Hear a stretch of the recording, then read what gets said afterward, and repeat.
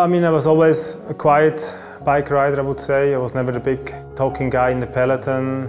Even now, I'm one of the oldest rider in the peloton. In our team especially, we have many young guys. I try to teach them a little bit, because sometimes you lose to have the fun in this tough sport.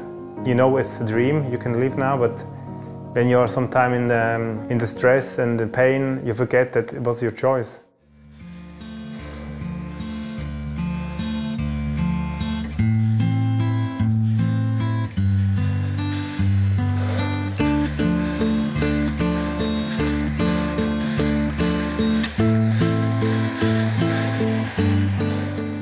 Many people don't know that it's a professional sport.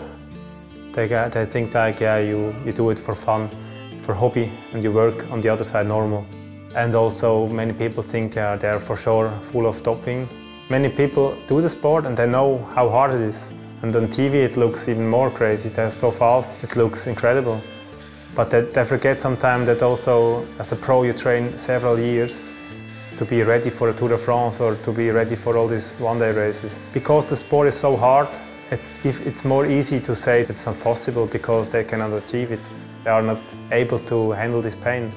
I mean, everybody knew about Lance. That was like in a cave for himself, and for now I'm sure that everything you cheat in life, you have to pay back somehow.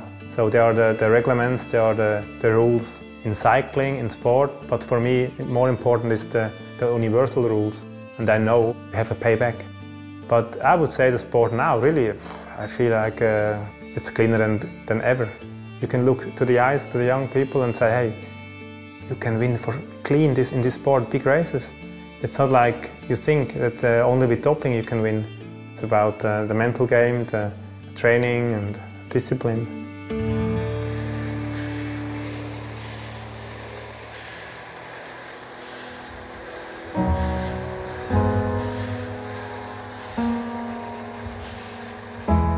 If it's just a victory who counts, you never can be happy.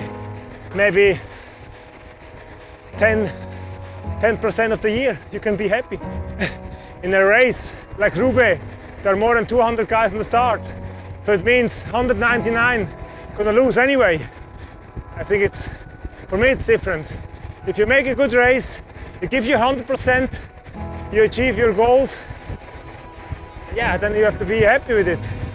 To think on this race, I do it like my last race. I give everything I have, every power of my muscles. And it's changed the view of how you do it. But like the stage on the Tour de France like 2 years ago in Nîmes, when we get caught by the peloton like 70 meters to go, Czech power and me, nobody won there, but we won a lot of sympathy. For a sponsor, it's the best to have a rider who shows on the TV the emotion of the sport, and it's like a victory sometimes. Swiss Air Force training also.